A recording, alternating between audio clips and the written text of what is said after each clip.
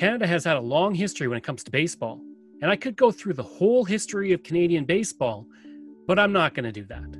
I am going to look at Tecumseh Park in London, Ontario, the oldest continually used baseball park in the world. It has a fascinating history beginning in 1877, and I'm going to be covering the history from 1877 to 1936, looking at the park and the teams that played there. So let's dive on into the history of Tecumseh Park in London, Ontario. In 1868, the London Tecumsehs, named for the famous Indigenous leader who fought for the British during the War of 1812, were founded, and that would lead to the eventual creation of Tecumseh Park in 1877. The park was built by W.J. Reed, and Jacob Engelhart, an oil tycoon, would move the team to the park in 1877. On May 3rd of that year, the first game would be held at the park between the London Atlantics, the local junior team, and the London Tecumsehs. The Tecumsehs won the game easily 5-1. In an article published in the London Advertiser the next day, it was stated, "The first regular game of baseball of the season was played yesterday afternoon in the presence of fully 1,000 people. The new grounds are the most complete of every respect of any kind in Canada, and but a few American cities have a convenient playing field." The day that article came out, the first international baseball game would be played at the park when the Hartfords of Brooklyn played the Tecumsehs, losing 6-2. 3 weeks later, on May 24th, over 8,000 fans came to the park to watch the Boston Red Stockings, who were the champions of the National Association of Professional Baseball Players, in a game against the Tecumsehs. This day would also be the first time the park would see a legendary baseball player on the field. In this case, it was the Tecumseh's Fred Goldsmith, the man who may have invented the curveball, along with other players like Phil Powers and Joe Hornung. In 1877, thanks to the park and the skill of the team, the Tecumsehs began to play in the International Association, finishing at the top of the standings with 14 wins, 4 losses, and 2 ties. A year later, the team was offered membership in the National League, but declined, and the team folded on August 22, 1878. The park continued to be used, though, and was there waiting for the team in 1888 when the team returned to playing on the field. One player on that team was Patsy Donovan, who would go on to play in the major leagues from 1890 to 1907. In 1883, the park was damaged by a huge flood on the Thames River on July 11th that destroyed the original grandstands. In 1892, the park was used for professional bicycle races, attracting even a man by the name of Harley Davidson to come out. In 1895, the park was the first place in London to show a motion picture, which was organized by the London Bicycle Club.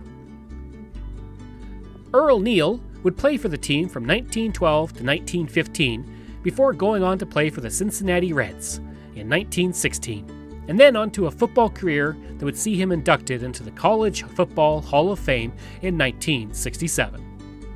The Tecumsehs of the 1920s would be one of the best teams in North America, delighting fans who came to watch the team at the park. Charlie Gehringer would play at the park for the Tecumsehs from 1921 to 1924, prior to beginning his Hall of Fame career with the Detroit Tigers. The team at this time was one of the best on the continent, and in a ranking of the greatest minor league baseball teams of all time, baseball historians put the 1920 London Tecumsehs at number 52, thanks to their record of 86 wins and only 32 losses. The same year that team was lighting up their league, baseball legend Ty Cobb would come to the park with the Detroit Tigers to play the Tecumsehs at the park on September 15th. The Tigers defeated the Tecumsehs 5-4 in front of 3,000 people. That 1920 club was so good they captured their first place pennant with 15 games to play and led the league in attendance when 100,686 people came into the park to see them play. On May 9, 1921, the Pittsburgh Pirates came to Tecumseh Park to play the Tecumsehs, defeating them 8-7 in front of 3,500 people. On hand for the game was George Gibson, the manager of the Pirates. Gibson was born in London, Ontario, and would play 13 years for the Pittsburgh Pirates and the New York Giants.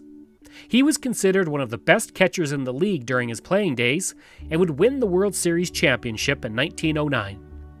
Gibson had a long history with the park, having played there as a young man before going on to the major leagues. After he won the World Series, he returned to the park where 5,000 people were cheering for him.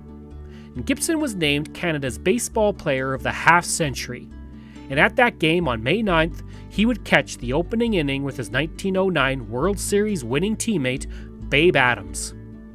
On September 14th, 1921, 1,000 people came to the park to see the team win the Michigan-Ontario Baseball League Championship 1-0.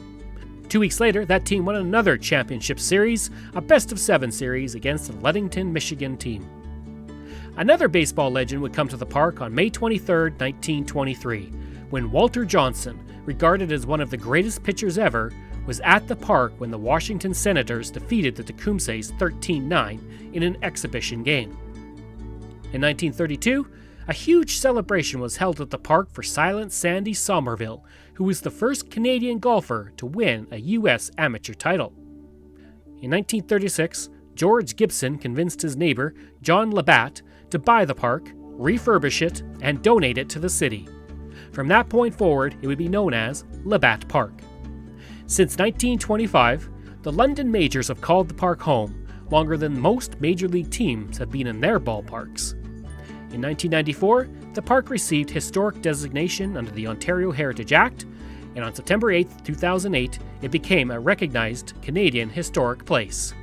So that was just a quick look at a really interesting history of a park in London, Ontario. I hope you enjoyed that, and if you did, please give a like and share it if you really like it. You can also reach me at craig@canadaehx.com, and you can find hundreds of articles on my website at canadaehx.com, and of course you can listen to my podcast where I put out 3 episodes a week. Just search for Canadian History Ehx. Remember, that's EHX. And you can support everything through Patreon. Just go to patreon.com/CanadaEHX.